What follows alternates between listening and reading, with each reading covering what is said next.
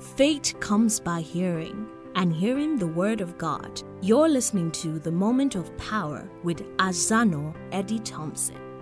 Daily audio devotions to energize your day, presented by the Advent Hero Ministries. Our Moment of Power title today is Lamb or Dragon Worship.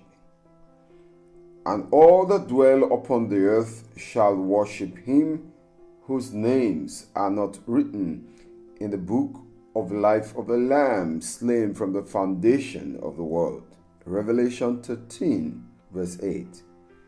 There will be only two groups of worshippers as we get to earth's final moments. The final events that will divide the earth into these two groups will be rapid ones. One group will worship Jesus, the Lamb, and the other will worship Satan, the dragon. Verse 4 of Revelation 13 describe those who worship the dragon by worshiping the beast. Quote, "And they worshipped the dragon which gave power unto the beast, and they worshipped the beast, saying, Who is able to make war with him?" True worship has everything to do with keeping the commandments of God. Those who worship Jesus, the Lamb of God, can only please him if they worship him according to the commandments of God.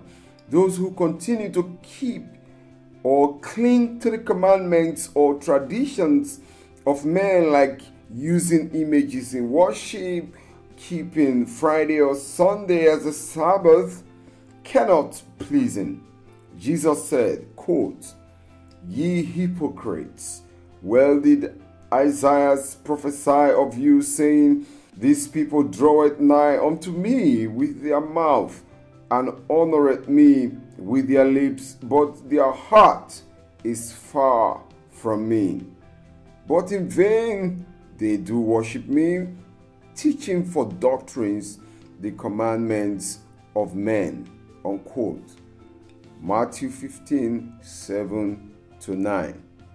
Those who worship the Lamb in the last days must separate themselves from any man-made or human tradition. Any man-made religion cannot fit anyone in these last days into the kingdom of God after we have come to understand, come to the knowledge of the truths, because the three angels' messages will be taking the knowledge of the truth, the knowledge about the worship of the true God to every part of the earth.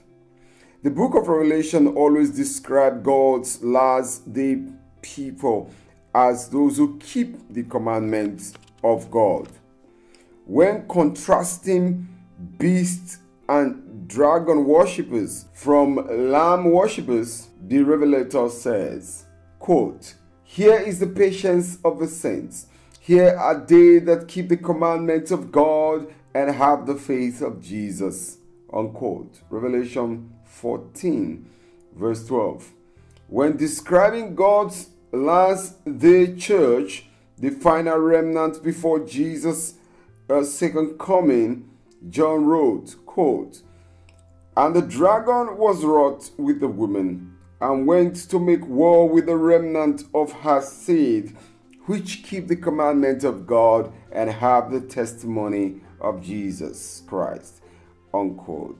Revelation 12:17. Of those who will enter into the city through the pearly gates, the Revelator said, quote, "Blessed are they that do his commandments, that they may have rights to the tree of life, and may enter in through the gates into the city." Unquote. Revelation 22, verse 14. So it is clear that the worship of the true God has everything to do with keeping his commandments. Today, the Lamb who gave his life and was slain for you calls you to true worship. He says, "If you love me, keep my commandments. This is how to have a saving relationship with Him. This is the moment of power. Do have a great day in Jesus' name. Amen.